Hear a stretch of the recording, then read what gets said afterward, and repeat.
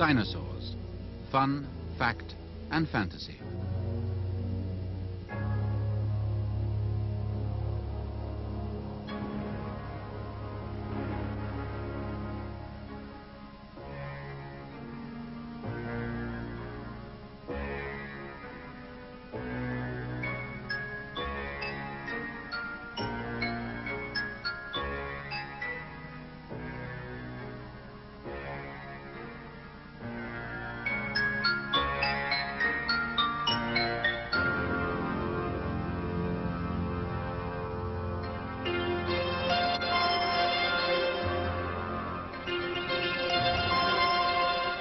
The dinosaurs. You've seen them on TV, in films, and in comic books. But what were they really like? And where did they live?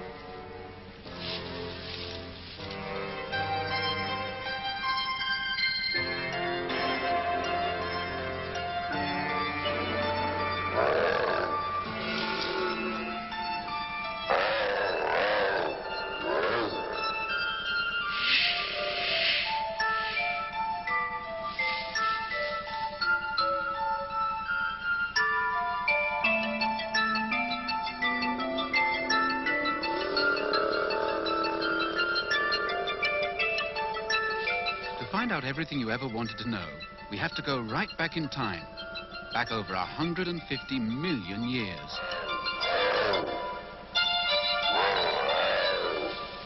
To the time this terrible fight first took place. As you can see, it's not a very pleasant time to be around. And this swampland isn't a very safe place to be. That's because the age of the dinosaurs happened a very long time ago. And although this scene actually took place here in England, it was a very different England to the one we know today.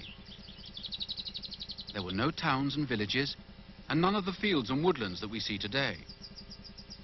It was a time long before the first men and women were on the earth. A time when this world was a very different place to the world we know. And it was covered with all kinds of extraordinary plants and even more extraordinary animals.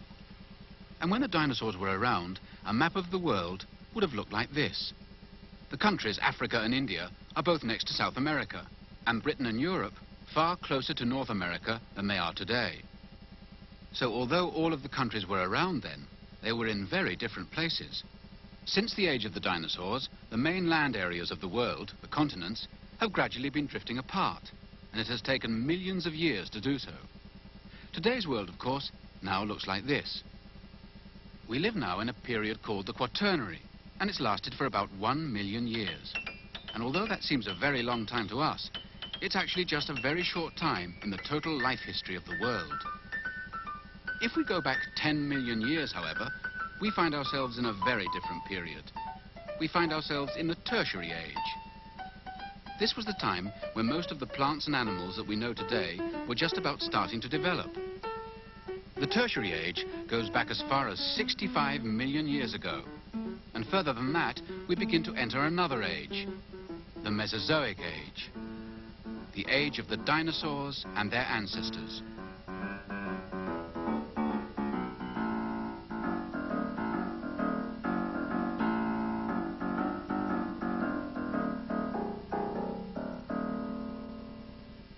During the Mesozoic Age, the age of the dinosaurs, the weather was rather warmer than it is today.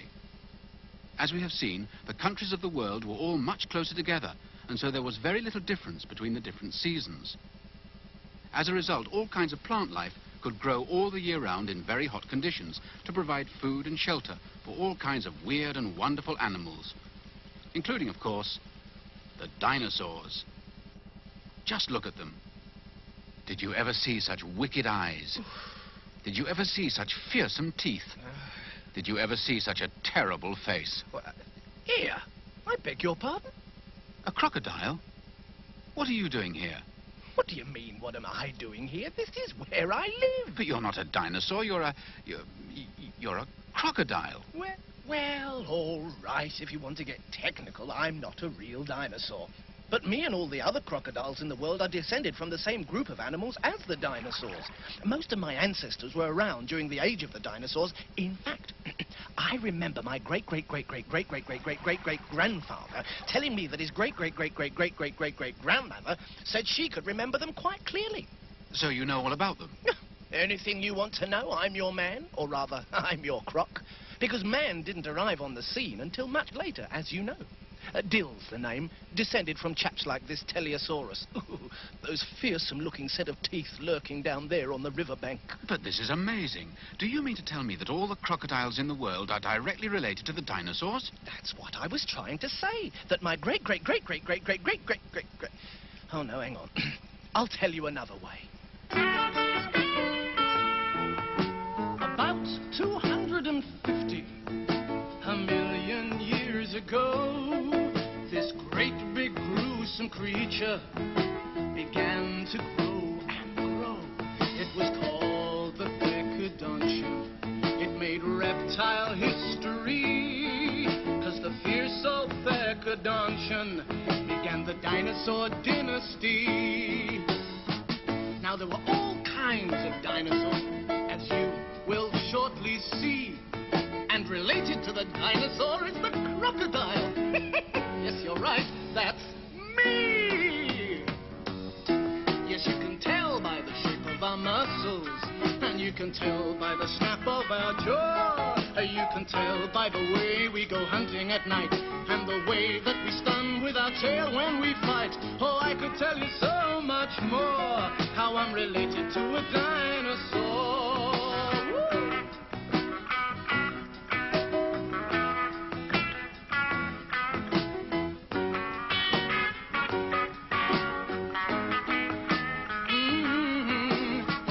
Tell you so much more, how I'm related to a dinosaur. Well, we lay eggs just like hens do. We live in rivers and swamps, and we can run faster than the average man when we're out of the water and we're on the dry land. Oh, I could tell you so much more, how I'm related to a dinosaur. So, crocodiles and dinosaurs are both descended from the same ancestor. As the song says, that fierce old Thecodontian. According to the reference book, there are something like 800 different kinds of dinosaur. How on earth can you remember them all? You see, whilst my side of the family was busy developing into crocodiles, the dinosaurs were all busy developing into different types. What on earth do you mean, Dill? I'm sorry. I can't tell you much more at the moment. Something's come up. And it looks very much like a Brachiosaurus to me. So who's that with it? That's a Thecodontosaurus. Let's hope neither of them saw us. Shh, and pay attention. Because these two are the biggest and the smallest members of one of the different dinosaur groups I was telling you all about. They're the largest and the smallest of the plodding dinosaurs.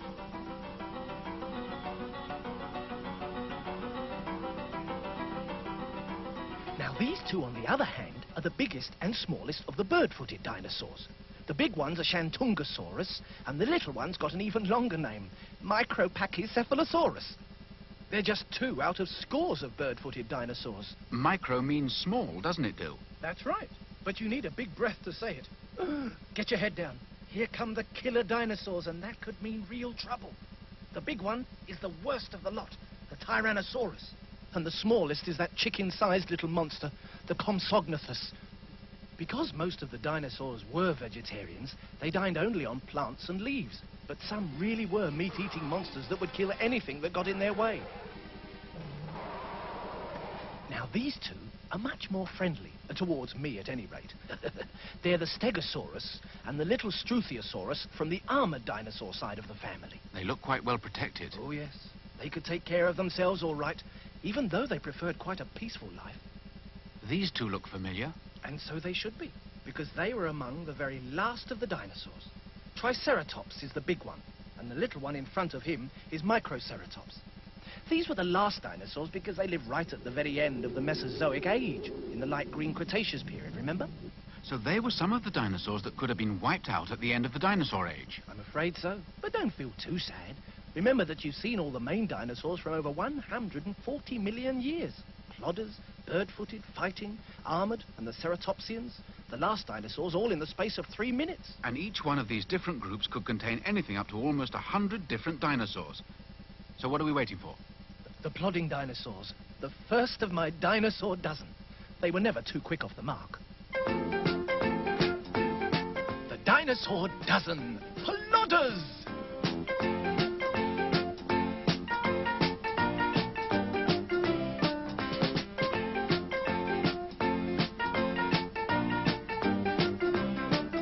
Now here are some most very strange dinosaur names. Try to say them out loud and then say them again. Diplodocus, Volcanodon and Platyosaurus, Iguanodon, Deinonychus and Tyrannosaurus, Triceratops, Dilophosaurus and Hypsilophodon with Torosaurus, Stegosaurus. That's about enough of them. Baby Camarasaurus, Thicodontosaurus, Massospondylus, Volcanodon, Platyosaurus, Brachiosaurus, Cetiosaurus, Brachiosaurus, Apatosaurus, Mamanchisaurus, Diplodocus, Supersaurus. Well, Dill, you know them all personally so much better than I do. Which of the dinosaurs is your favorite? Well, since you ask, I must admit, I've always had a bit of a soft spot for the plodders, the brontosaurs. They've always seemed to me to be exactly what a dinosaur should be. None of your rushing about, just slow and stately, plodding from one place to another. And for someone like me, who can barely reach more than 3 feet off the ground, just imagine the kind of view you'd get if you were a giant brontosaurus. Yes, that's the dinosaur I'd like to be. If I had been born a dinosaur, I'd be the most gigantic size and almost as wide as a house I would be, but I'd be quite gentle and live peacefully if I were a dinosaur rather than me.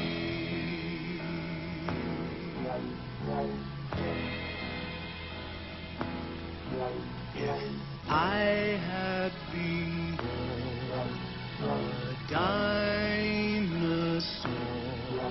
my neck would be extremely long, so I could eat leaves from very high trees, as well as small plants on the ground near my knees. If I were a dinosaur rather than me.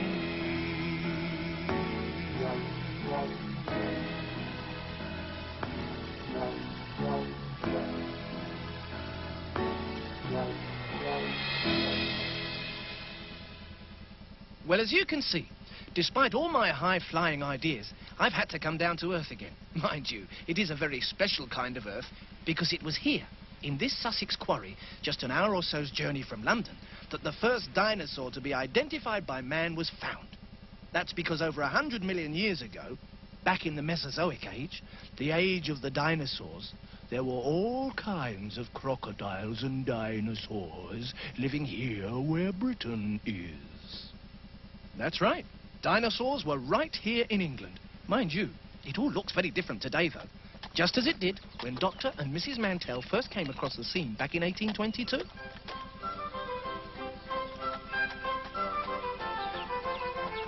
Dr. Mantell had come to visit a patient of his just along the road.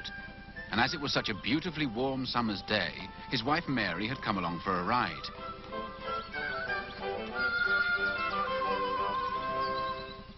Well, she didn't want to be bothered with looking over her husband's shoulder all the time, so off she went for a short walk.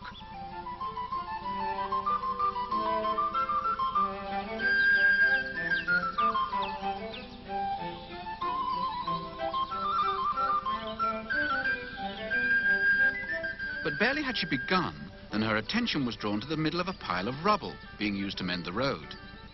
For there, in the middle of a pile of rough sandstone, was the oddest looking stone she had ever seen. It was dark brown and shiny, with a smooth, polished surface. And as she looked at it more closely, she suddenly realized what it was. The dark brown stone she was holding was a giant tooth, and there were many more crushed together in the sandstone nearby.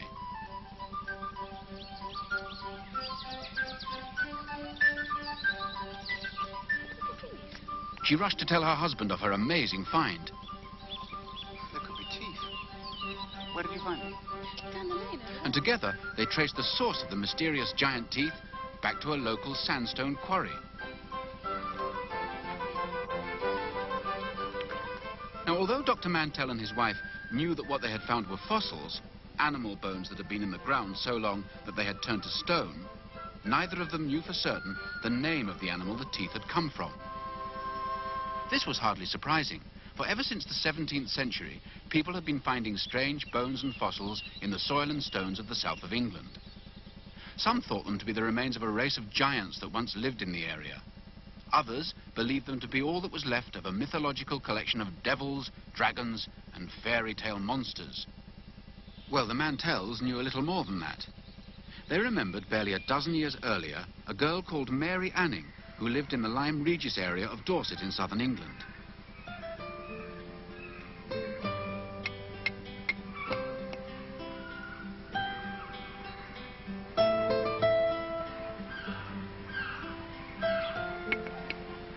She had found, amongst other fossils, the complete fossilized remains of a prehistoric fish lizard, the Ichthyosaurus.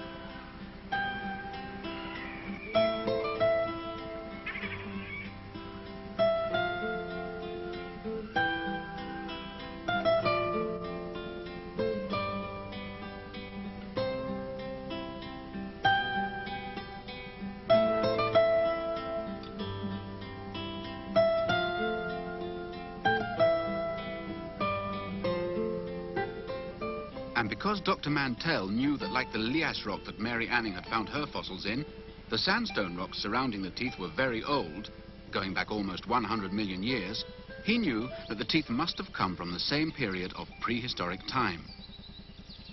But how could a thing as solid as a tooth find its way into something as solid as a rock? The answer is that when the tooth first fell into the rock wasn't rock at all, but simply a layer of rather sandy mud lying at the bottom of a stream or a swamp.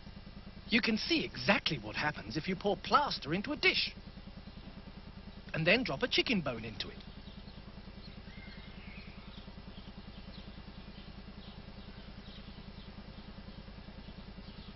The plaster gradually traps the chicken bone in the same way that the mud gradually settled around the dinosaur bones. Then as time went on, more layers of mud formed on top of the bone, and it gradually became covered. Of course, the sandstone rock took millions of years to set properly. Our plaster mix, on the other hand, should be set solid in a very short time. Then, millions of years after the rock had been covered by more and more layers of new rock, certain parts were slowly weathered away by the wind and sea to expose the old bones. In this case, the process has only taken a few minutes. Now you can split open your rock, Dill, to find your original bone. And that's exactly what Mary Anning and the Mantells had to do, to split open their fossil finds. Except that they were dealing with much harder rocks and stones. That's right. And there's another important difference, too. You see, we know exactly what's inside our fossil, but Dr. Mantell and the other early fossil hunters were not at all sure where the bones they had found had come from. One sunny spring day in 1822, in the little Sussex town of Lewis, when Dr. Mantell's young lady wife was out walking one day, just enjoying her life. What did she see? There on the ground, something dark and shiny and brown. It was the very first tooth of a dinosaur, the very first tooth that was found. Well, time went by, more teeth and bones were found, but nobody knew quite what they were. There was much speculation as to what they could be. Dr. Mantle and his wife said, "Oh, dearie me, what have we taken out of the ground? Perhaps we should have left things alone. Well, we've never seen anything like these before. Just what do we make of these bones? Was it a great big dog? Was it a fierce old giant? Now, how will we ever know? Perhaps an elephant? No, that can't be right. Maybe a fiery dragon that set things alight. Well, we've racked our brains and we still don't know. Perhaps we should have left things alone. Oh, what is the answer? A prehistoric monster? Well, what do we make of these bones? Was it a great big dog? Was it a fierce old giant? Now, how will we ever know? No. Perhaps an elephant? No, that can't be right. Maybe a fiery dragon that set things alight. Well, we've racked our brains and we still don't know. Perhaps we should have left things alone. Oh, what is the answer? A prehistoric monster? Well, what do we make of these bones?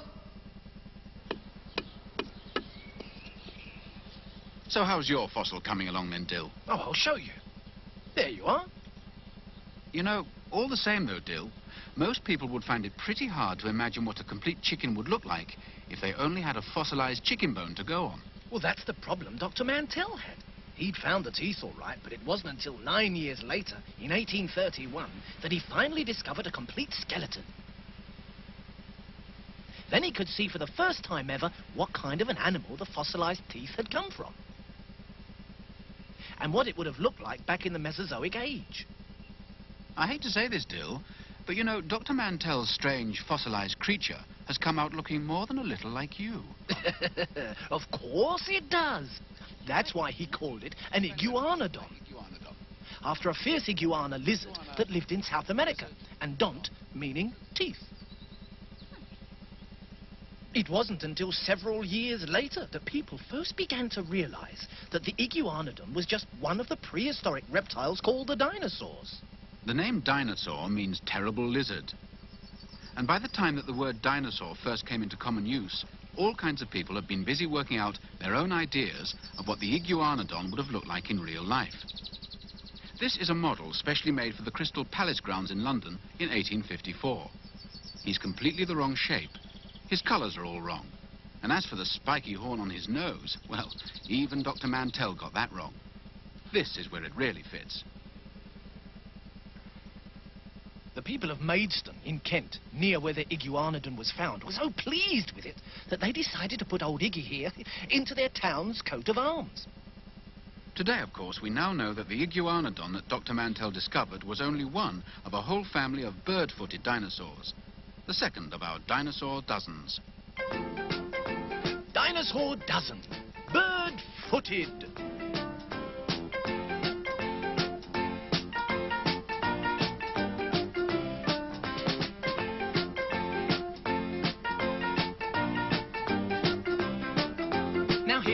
Once again, those dinosaur names, try to say them out loud and then say them again.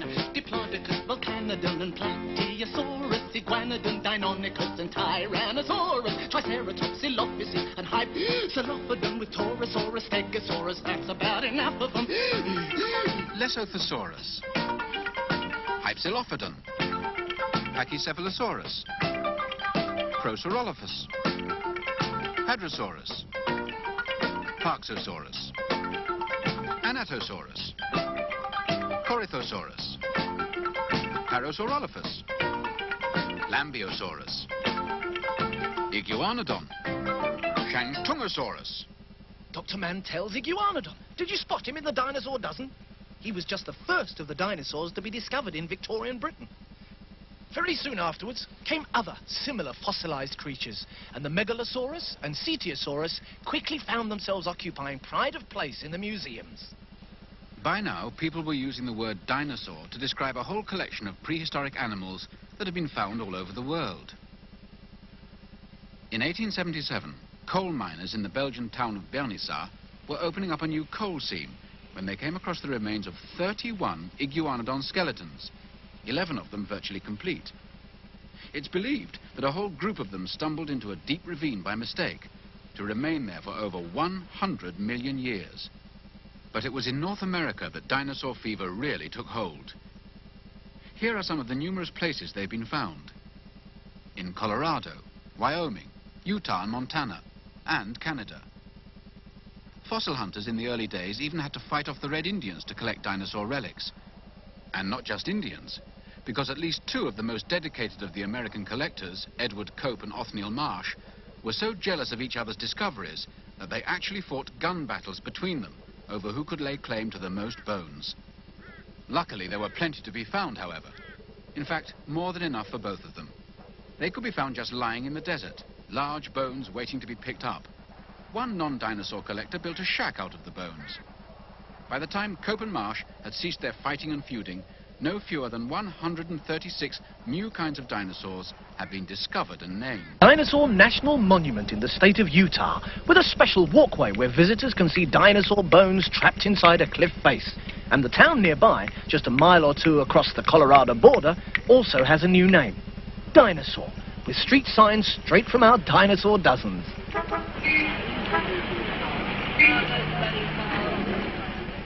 Dinosaur remains have been found in almost every part of the world, and we may be sure that there are still many more waiting to be discovered. And although they varied tremendously in shape, size and weight, all the dinosaurs have one thing in common. Their names were difficult to spell? No, it was all to do with the way they walked, because all dinosaurs walked with erect leg movements. In other words, they were reptiles that were able to stand upright. Unlike some reptiles I could name. Here, it's not my fault that my legs come out at the side. I can't help being a sprawler. Of course it's not your fault, Dill. I'm sure you're perfectly at home swimming along in a swamp. Look, see? We crocs can stand up when we're running. That's right, but you can't stand up properly, not like a dinosaur. Well, that's what my song was all about, wasn't it? If I had to be I shouldn't worry about it too much, you know, Dill. After all, if you were a dinosaur, you'd be extinct by now. I know that. But remember that I am related to the dinosaurs. After all, I was born from an egg. You're right, Dill. It's now known that the dinosaurs were hatched from eggs in specially prepared nesting sites that were looked after by their parents. Quite recently, a whole nesting site of hadrosaurs has been found in America, and big nests of perfect eggs found in Mongolia in Asia. It's funny to think that a great big dinosaur like a diplodocus could have come out of such a tiny egg. That's right, Dill. But the eggs couldn't have been much bigger, because a bigger egg would need a much tougher shell. And if the shell becomes too tough and thick, the baby dinosaur inside couldn't peck its way out. A better croc could. Of course, Dill. Today we believe that half a dozen to a dozen was about as many eggs as most dinosaurs would lay at any one time. Here is a typical clutch. A completely fossilized Protoceratops nest. Just imagine half a dozen little dinosaurs all hollering for attention. And dinosaurs could shout, I can tell you. Wouldn't have been much fun keeping one as a pet, would it? A sweet diplodocus, but not Tyrannosaurus, I think. What if he escaped into the streets of London? He wouldn't have been much of a pet. Among the total of over 800 dinosaurs, Tyrannosaurus was probably the most frightening and certainly one of the tallest animals ever to walk on the earth. Here's one of his relatives fighting Triceratops in the 1925 film The Lost World. The only good thing about him is the fact that this sort of film got it wrong, because he could only walk quite slowly, and so he wasn't much of a hunter at all. In fact, he spent most of his days feeding off the kills made by others. Unlike this scene, where a Tyrannosaurus is shown eating a deer, which wasn't even around then. Do you know what dinosaurs did all day? Well, my great-great-great-great-great-great-great-great-great-great-grandfather remembers his great-great-great-great-great-great-great-grandmother telling him what dinosaurs did. They just sort of plodded around going nowhere, or just sat still for long periods of time, like we crocs do in swamps or on rocks. Sounds rather boring. Not at all. It refreshes the brain. Which many of the dinosaurs hadn't got much of. I know. Like Diplodocus and that practically brainless clot Stegosaurus. They all had very small brains. Not all. Some of the dinosaurs had quite well-developed brains when compared with the weight of their bodies. They were quite intelligent.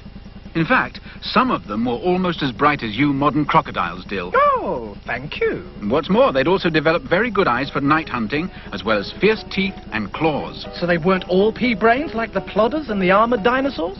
Quite the opposite. There were the hunters and killers. They had the skills to chase and kill almost anything that moved, from reptiles and dinosaurs to some of the ancestors of mammals that human beings are descended from.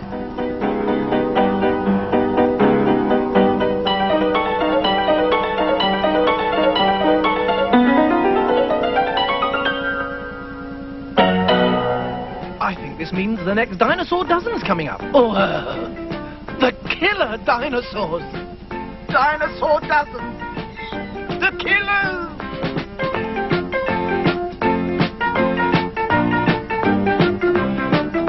Now here they are once again, those dinosaur names. Try to say them out loud and then say them again. Diplodocus, Volcanodon and Platyosaurus, Iguanodon, Deinonychus and Tyrannosaurus, Triceratops, Dilophosaurus and Hypsilophodon with Torosaurus, Stegosaurus. That's about enough of them. Compsognathus, Procompsognathus, Coelophysis, Coelurus, Deinonychus, Dromaeosaurus, Gallimimus, Megalosaurus, Dilophosaurus, Allosaurus, Spinosaurus, Tyrannosaurus. You know, they quite give me the shivers, even after 65 million years. But at least we've something to be grateful to them for. What's that? Leaving so many fossils around for us to find. After all the dinosaurs we know today were walking around on the Earth at one time. And when they were killed or died of old age or an accident, like those iguanodons in Belgium, they left us all kinds of valuable clues to the ways in which they lived. How did it happen? Well, as we've seen, so many of the dinosaurs lived in swamp and marsh country. And when they died, their bodies would slowly sink down to the bottom of the swamp. Then, as the flesh and muscle all rotted away to nothing, the layers of mud and silt surrounding it gradually dried out to turn into soft layers of stone, just like the chicken bone that we buried in plaster mix. Was it a great big dog? Was it a fierce old giant? Now, how will we ever know? No. Perhaps an elephant? No, that can't be right. Maybe a fiery dragon that stepped into life. Well, we've racked our brains, but we still don't know.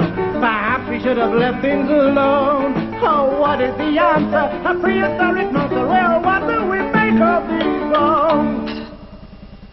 Eventually, after many millions of years, the combined pressure of the earth and rock on top slowly began to change the skeleton of the fallen dinosaur into a kind of stone, generally keeping its dinosaur shape. That's how the fossil iguanodon of Dr. Mantell met his fate. Trapped for millions of years in a swamp floor that turned to stone and was finally found in the layers of sandstone in the quarry. That's right, Dill. Just like this Coelophysis. And that's not all. Now, obviously, the bones that fell to the bottom of the swamp first will be found far lower down in the stone layers than the bones of the dinosaurs that died later. And those dinosaurs that lived and died during the final period of dinosaur life on Earth, the Cretaceous period, will be found on top of all of them. Right at the bottom, my old ancestor, the fierce old Thecodontian. And as we go back up through the layers, all the various dinosaur groups gradually come to light, just as the paleontologists discovered them. The lowest layer, the Triassic. Middle to late Triassic, Coelophysis, Procompsognathus, Ornithosuchus, Platyosaurus, and Thecodontosaurus. Jurassic! Mind the gates, please, thank you. Compsognathus, Megalosaurus, Allosaurus, oh, hello. Mamenchiosaurus, Diplodocus, Brachiosaurus, Stegosaurus, and Supersaurus. Cretaceous, Deinonychus, Hypsilophodon, Iguanodon, Shantungosaurus, Stegosaurus, Psittacosaurus, Protoceratops, Microceratops, Ceratops, Ankylosaurus, Tyrannosaurus, and Struthiosaurus. Oh, what a lotosaurus. The Cretaceous was the last part of the dinosaur or the Mesozoic age, and there were then more different dinosaurs around than ever before. Mind you, by the time we get to the next floor, the Tertiary age, you'll notice quite a few changes. Tertiary and Cainozoic. Mammals, lizards, crocodiles, saber-toothed tigers and mammoths. No dinosaurs? Sorry, Dill, not one. Oh.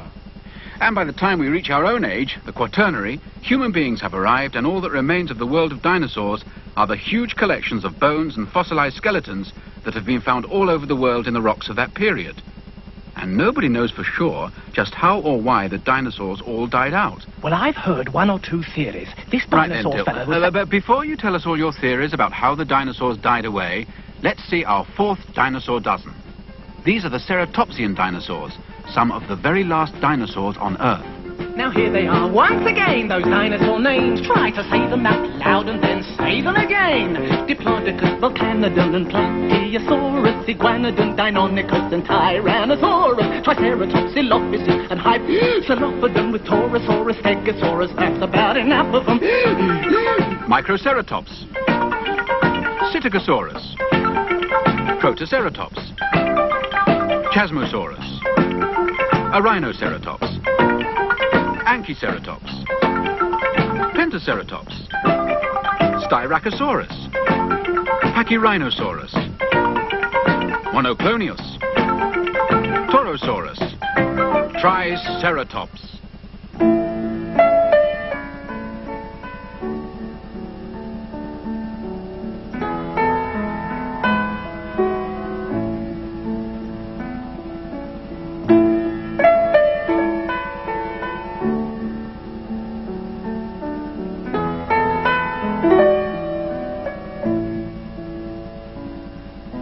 Nobody really seems to know,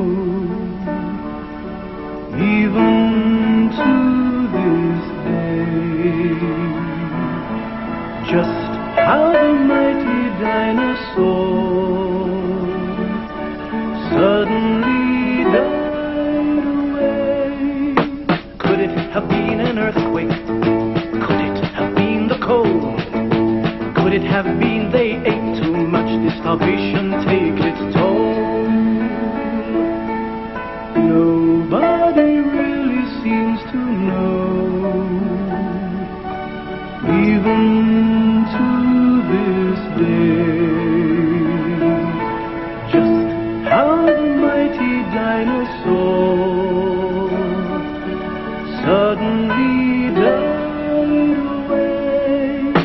Were their eggs all eaten by creatures great and small?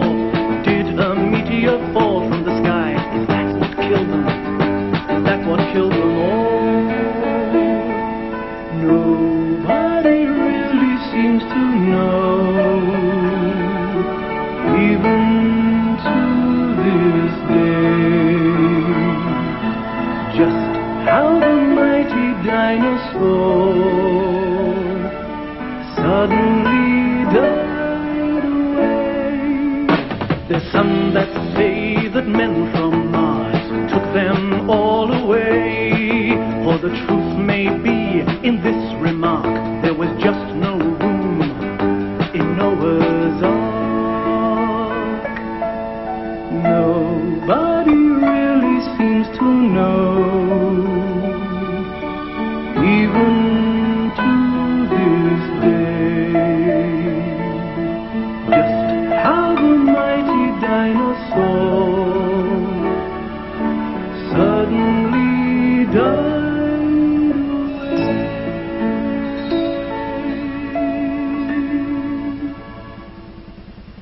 Well, you've certainly given us plenty to think about, Dill. Yes, I'm not too sure about the men from Mars or the Noah's Ark. I think the meteor theory the most likely, though it didn't kill us crocs. At any rate, the dinosaurs disappeared entirely at around the end of the Cretaceous period and were never seen again. But there are still plenty of dinosaur near relatives around today. Apart from you and your crocodile chums, I suppose. Well, that's right. And it's not just crocodiles, you know. All kinds of animals are related to the original Thecodontian. You've only got to remember Dr. Mantell's Iguanodon, the lizards. Dinosaur means terrible lizard. That's right. Just take a look at the lizard. It may be cold-blooded, but there's dinosaur blood in its veins somewhere. And snakes, Dill? Oh, yes. Despite their strange way of getting around, they too are descended from the same group of reptilian ancestors as the dinosaurs. Just the same as turtles and tortoises. Is that the full extent of your dinosaur relatives then, Dill? Well, perhaps, but not quite. Just listen to this. Ah! Dinosaurs! That's a cockatoo, Dill. Exactly. And there's an amazing connection between birds and dinosaurs. Oh. Beak, eggs, claws, erect leg stands? That's right. And although some of the resemblances are only coincidental, no one really believes the parrot to be descended from the parrot-billed dinosaur. Mind you, there are still a lot of experts who believe that birds could be the largest surviving branch of the dinosaur dynasty. Anyway, because Archaeopteryx here had feathers, wings and a beak, it has been rightly called the first bird, but the Archaeopteryx should be compared with this little chap. The coelurosaur. And when this was done, they found at least 21 common factors of shape and structure, including the fact that the coelurosaur was almost exactly the size of a chicken. So birds really could be related to dinosaurs? It's more than a theory. It's a distinct possibility. But what about the other flying reptiles, like the pteranodons? Aren't they flying dinosaurs? Far from it. The pteranodons were never real dinosaurs.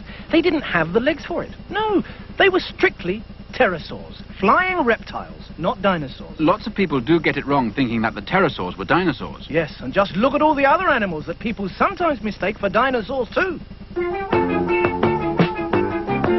You may think we're dinosaurs, oh, but we're not. Though we may have some features that the dinosaurs got.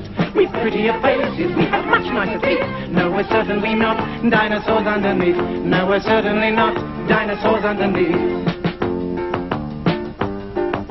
The old Loch Ness monster and fierce dragons too have all been called dinosaurs, but that isn't true. We crocodiles may well have the same ancestry. But he's no dinosaur. Oh no, I'm very much me. Yes, he's no dinosaur. No, I'm very much me. Take it away, boys!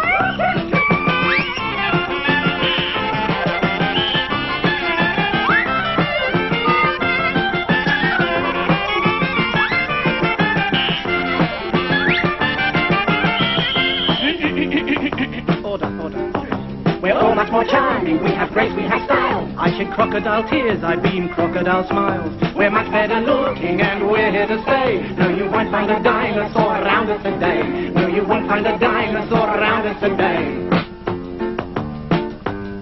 Oh, you may think we're dinosaurs, oh, but we're not. Though we may have some features that the dinosaurs got. We've prettier faces, we have much nicer teeth. No, we're certainly not dinosaurs underneath. And no, we're certainly not dinosaurs underneath. Well, so much for the things that definitely aren't dinosaurs. And who knows what other weird monsters are waiting to be discovered. Maybe some are still around today. Well, there have been some fairly amazing discoveries concerning prehistoric animals and plants that people had always assumed to be extinct for millions of years. So, perhaps there could still be the odd dinosaur waiting to be discovered. Perhaps even the famous monster at the bottom of Loch Ness. Yes, the Loch Ness monster has certainly kept people baffled for a long time. He must have been pretty well protected to have lasted for the past 65 million years, though. Talking of protection, my last dinosaur dozen were really well protected. Oh, watch out. Here come the armored dinosaurs. Dinosaur dozen, the armored ones.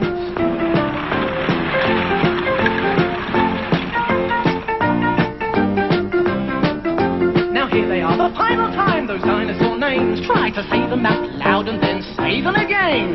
Diplodocus, Volcanodon and Plateosaurus, Iguanodon, Deinonychus and Tyrannosaurus, Triceratops, Dilophosaurus and Hypsilophodon with Torosaurus, Stegosaurus. That's about enough of them. Struthiosaurus, Scelidosaurus, Acanthopolis, Polycanthus, Sylvisaurus, Tuojangosaurus, Paleoscincus, Kentrosaurus, Scolosaurus, Ankylosaurus, Nodosaurus, Stegosaurus. There they go, the last of the dinosaur dozens. Well, you certainly know a bit about dinosaurs, Dill. Well, of course. My great. Thank you.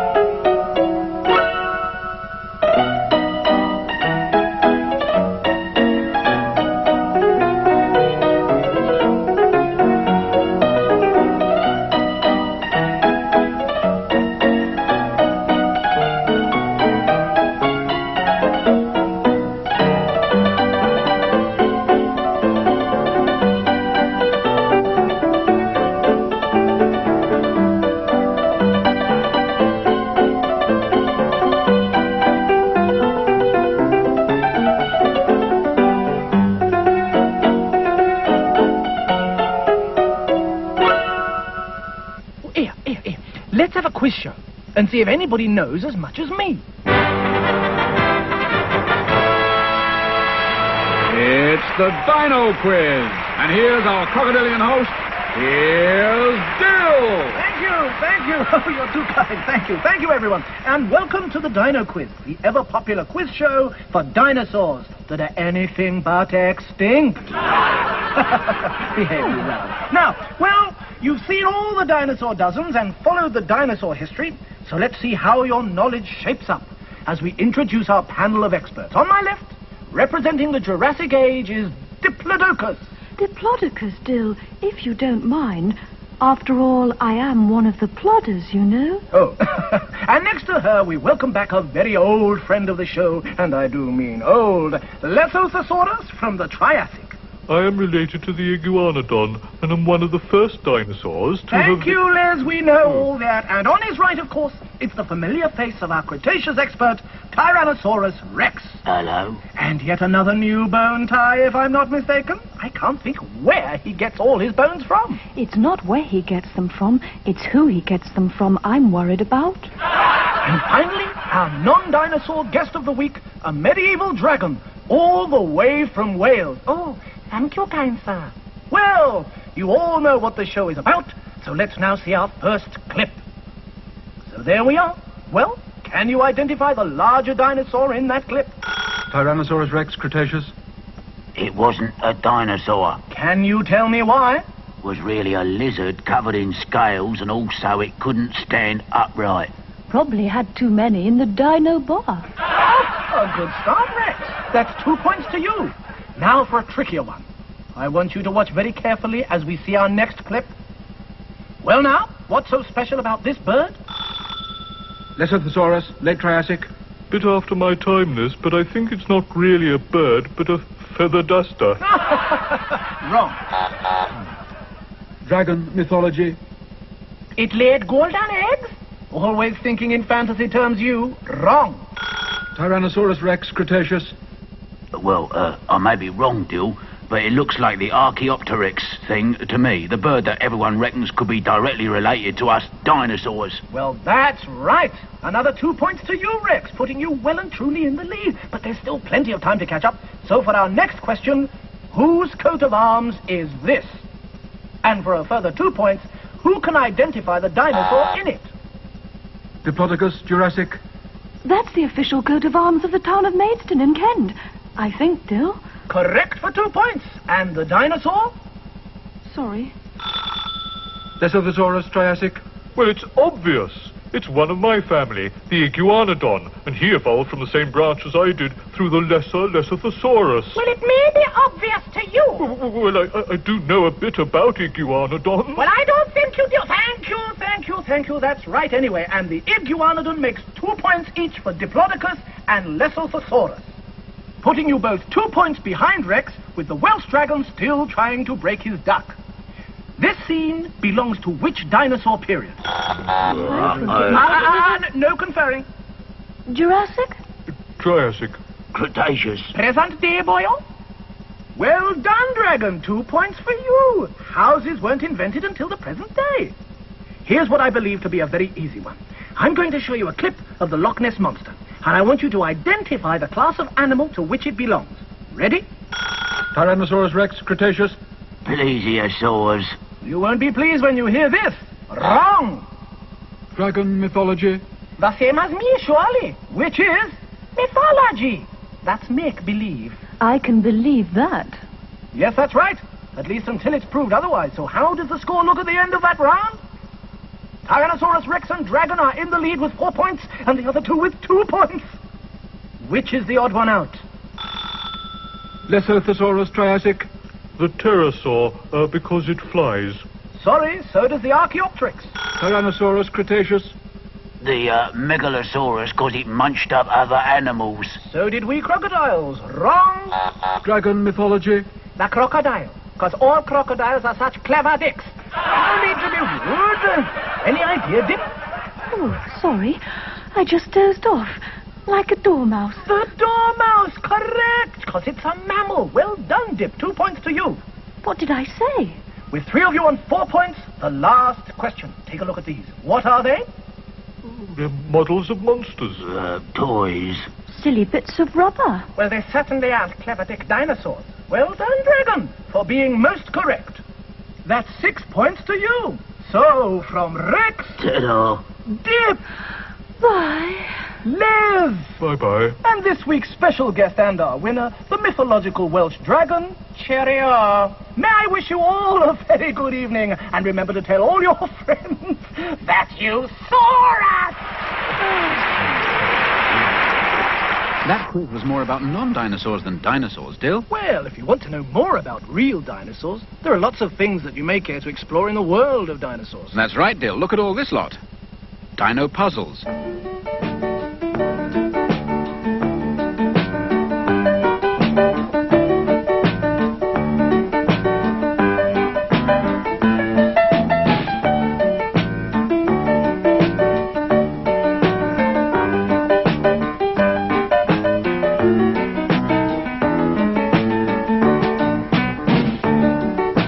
Dino kits.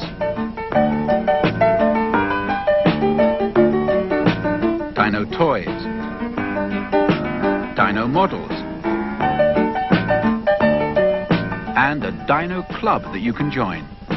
And of course there are lots of museums where you can see our old friends. Diplodocus. Diplodocus. Aha. Diplodocus. Triceratops. Iguanodon. Megalosaurus. Their bones and footprints, though you won't usually be allowed to walk on them. And models of what they really look like.